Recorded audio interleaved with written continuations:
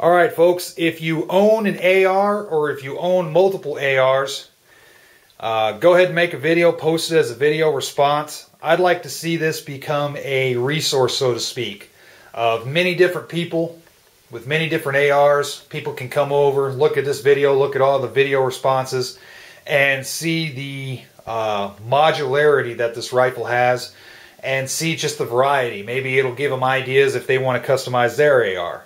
So if you got an AR collection, post it up. Even if it's just one AR or if it's 10 ARs. Go ahead and post them up. You don't have to talk about them too much, just show them. And people will get ideas, because that's what the whole point of this video is about. Just for somebody that's watching casually, if they just bought an AR and they're wondering what in the heck I'm going to do with it, you know, they can look at this video and go, hey, that's kind of a neat idea.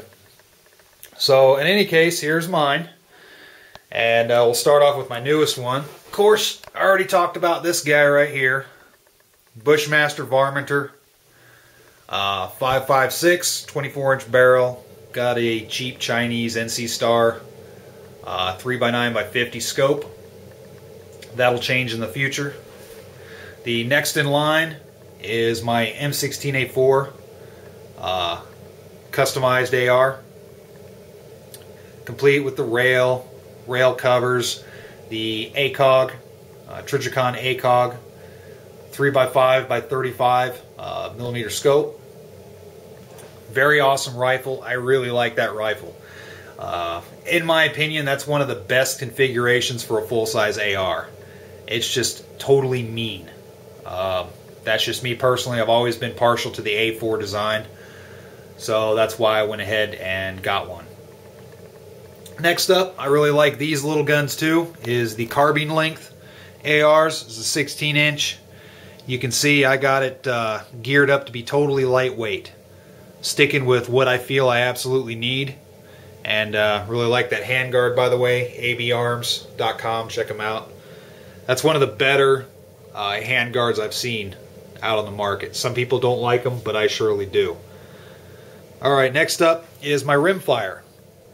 Just because, you know, sometimes it gets expensive shooting 5.56 all the time. So, why not get a AR configured rimfire? Same manual of arms.